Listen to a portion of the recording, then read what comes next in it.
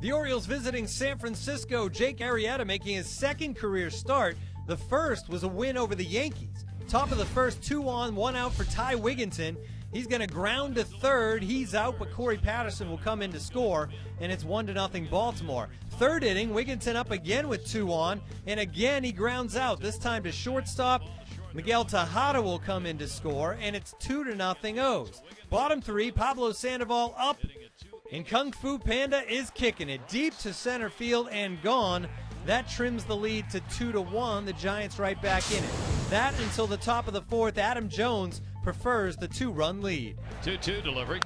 That one is deep, way back in left field, and goodbye, home run.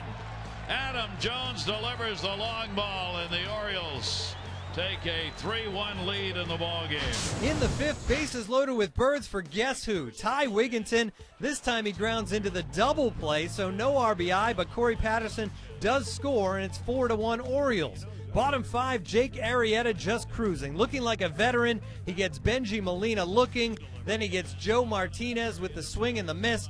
On to the 8th.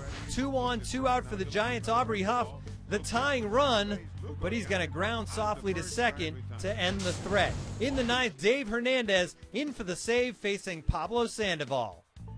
The 0-1 delivery to him, and that's caught, and this one's in the book for the O's. Tejada goes up and grabs the hard liner. Great game-ending catch by Miguel Tejada. The O's win it 4-1. Arrieta, 7 innings pitched, 3 hits, 1 run. He strikes out 3 and improves to 2-0. The rookie drops his ERA to 2.77. Baltimore snaps its 9-game road losing streak.